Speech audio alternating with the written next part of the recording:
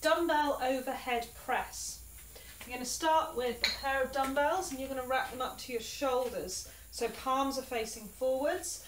The dumbbells are sitting neatly in the little cup between your thumb and your palm.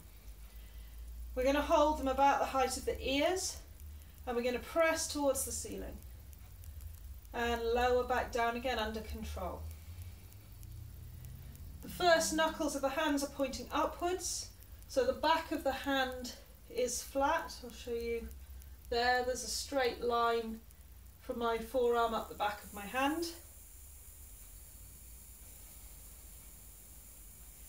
Keep the belly button pulled into the spine. You can also do this movement seated or seated on a bench with a back.